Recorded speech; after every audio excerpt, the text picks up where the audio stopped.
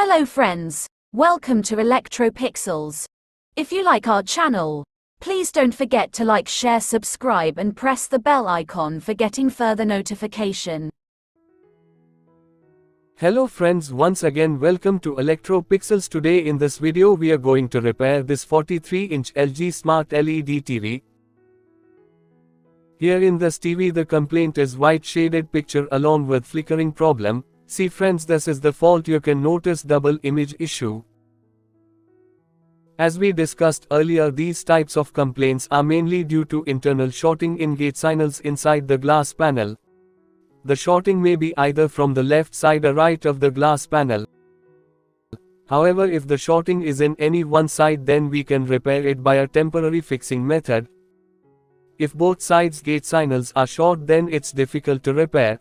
The permanent solution is always panel replacement, and we can't predict how long the display will work using this temporary fixing method. It completely depends on user luck basis. See friends, this TV comes with a 43-inch LG Full HD panel. Here you can see the TCON board. Also along with that you can see two FFC cables representing both left and right side of the panel scaler board.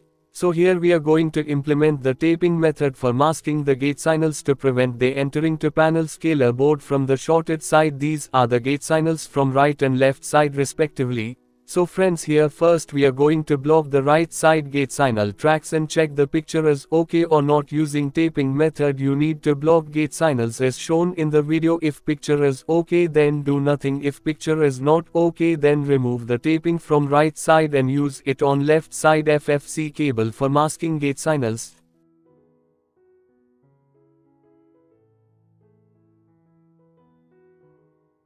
If both sides Gatesignals short then it's not possible to repair. See friends, finally here we block the right side Gatesignals.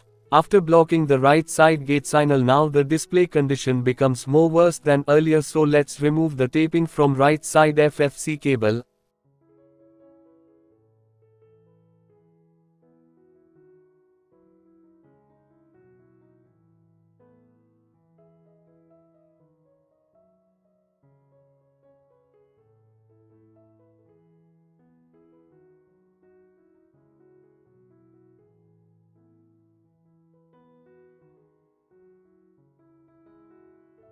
After removing taping from right side, now let's try to block the left side Gatesignal.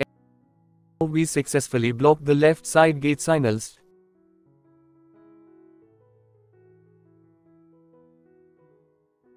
So let's turn on the TV and check the picture.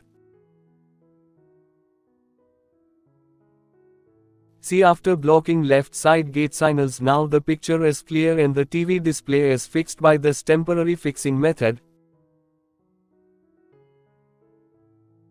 But always remember that this is just only temporary solution. Permanent is always panel replacement, and we can't predict how long the display will work using this method. It completely depends on user luck basis.